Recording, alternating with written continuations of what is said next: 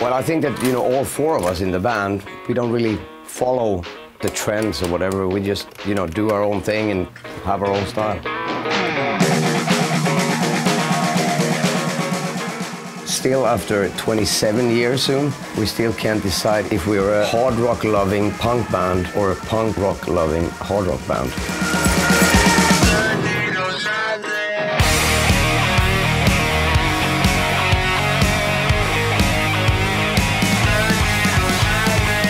It's been over 5 years since the last album. Production-wise, I'm very happy. Songwriting-wise, I'm very happy, and it's a great album.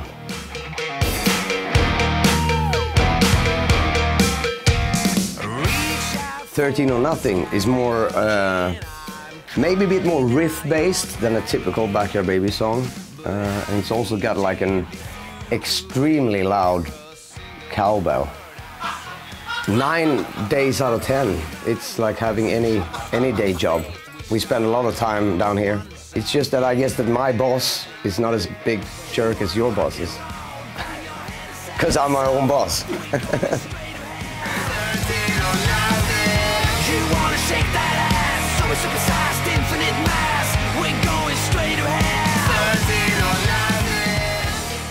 I think Backyard Baby is still, you know, songwriting-wise, we kind of, you know, old school in that way because, well, we still have a rehearsal room, you know, and we spend a lot of time together in this very room and playing together. So there's no real recipe for how we do songs. Sometimes Nicky comes down with a riff on his like iPhone, and sometimes we just jam around and find a sound, you know. But even if, you know, I come down with a half-finished song, we always finish the song together down here.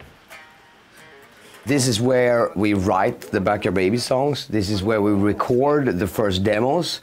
And we actually record and listen to our demos in Genelec, and then we go into like the real studio, and we use Genelec there as well. So if you mix in a pair of speakers and they sound great, but then you come home to your home stereo and then you get disappointed.